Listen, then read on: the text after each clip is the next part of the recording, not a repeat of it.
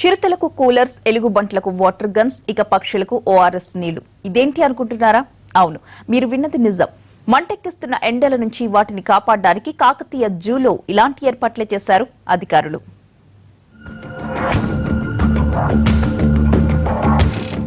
నానాటికి పెరుగుతున్న ఎండలతో మనుషులే కాదు జంతువులు కూడా అల్లాడిపోతున్నాయి. కొన్ని చోట్లయితే మృత్యువు అంచు వరకు వెళ్ళొస్తున్నాయి. దీంతో వాటిని కాపాడేందుకు వరంగల్లోని జూ అధికారులు ప్రత్యేక ఏర్పాట్లు చేస్తున్నారు.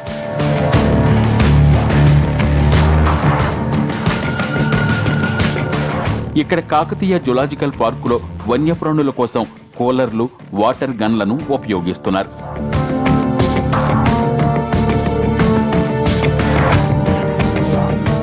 ఇక ఎండ విషయానికొస్తే ఉదయం నుంచే సూర్యప్రతాపం విపరీతంగా పెరిగిపోతోంది. పగటి ఉష్ణోగ్రతలు 40 దాటి నమోదవుతున్నాయి. పెరిగిన ఉష్ణోగ్రతలకు జంతువులు అల్లాడిపోతున్నాయి. దీంతో వాటికి ఎలాంటి ఇబ్బందులు తలెత్తకుండా ఎన్క్లోజర్లు చల్లగా ఉండేటట్టు చూస్తున్నారు.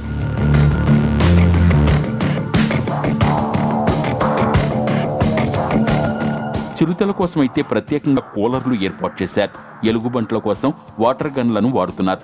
ఇక పక్షులకు ఎప్పటికప్పుడు ఓఆర్ఎస్ పౌడర్ కలిపిన నీళ్లను తాగిస్తున్నారు. ఇక్కడ ఈ చిరుతపులకు కానీ ఎలుగుబంటులకు కానీ వాటి ఈ ఎండ యొక్క వేడిని తట్టుకోవడానికి ఇక్కడ కొత్తగా స్ప్రింకిల్స్ ఏర్పాటు చేయడం జరిగింది.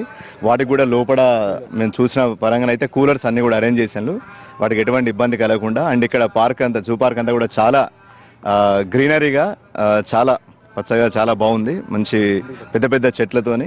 అండ్ ఇక్కడ ఉన్నటువంటి నెమళ్ళకు కానీ పక్షులకు అన్నిటికి కానీ ఓఆర్ఎస్ అనేటువంటి ఫ్లూయిడ్స్ని కూడా వాళ్ళు ఇవ్వడం జరుగుతుంది. అండ్ ఎండవేడికి కొంచెం తట్టుకోవడం కోసం పక్షులకు కూడా ఎండ పడకుండా వాళ్ళు కొన్ని జాగ్రత్తలు తీసుకున్నారు. అంటే ఇక్కడ చూడడానికి కూడా చాలా ఎంతో ఆహ్లాదకరంగా ఉంది.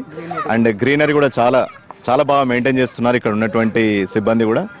జూలో పక్షులు, పాములు, సరీసృపాలు ఉండే ప్రాంతాల్లో అవి తట్టుకునే ఉష్ణోగ్రతలు ఉండేలా చర్యలు తీసుకుంటున్నారు. బయట టెంపరేచర్తో పోలిస్తే దాదాపు 10 డిగ్రీలు తక్కువ ఉండేలా జాగ్రత్త పడుతున్నారు. ఇటు పచ్చదనం కూడా ఎక్కువగా ఉండటంతో వేసవిలో ఇక్కడికి వచ్చే సందర్శకులు హాయిగా సేద తీరుతున్నారు.